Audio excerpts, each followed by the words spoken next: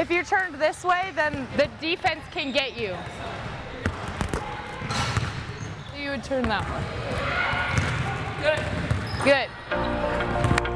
So I would say that growing up and for most of my college experience, my life revolved around basketball. That's what people knew me for. That's what I was good at. I was Alex, the basketball player. And I was proud of that. It was the thing I woke up for at 5 o'clock in the morning, whether it be in a gym or traveling on road trips. All of it revolved around basketball. It was the one thing that I knew for sure that I had in life that wouldn't let me down. Throughout my life, I've had a lot of injuries. It's just a sad reality of being an athlete. And so I've always just had to learn how to get back on my feet, get back in the game, and just kind of move on. But on December 13th, I found out the thing that I loved more than anything in this world was being taken away from me. I had completely torn through my lateral meniscus, and the doctor told me that I would never be able to play competitive basketball ever again.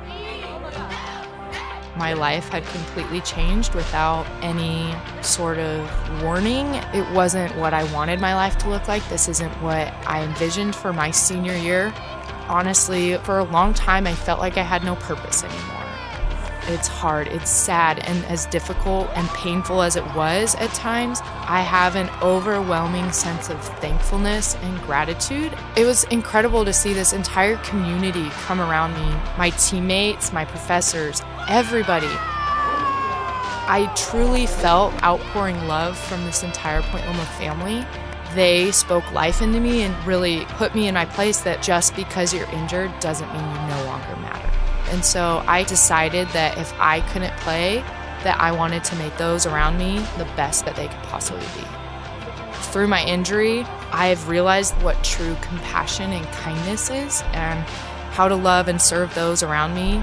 I am so much more than just Alex, the basketball player. The entire Point Loma community cared about me as Alex Brunk, the human being, Alex Brunk, the daughter of God.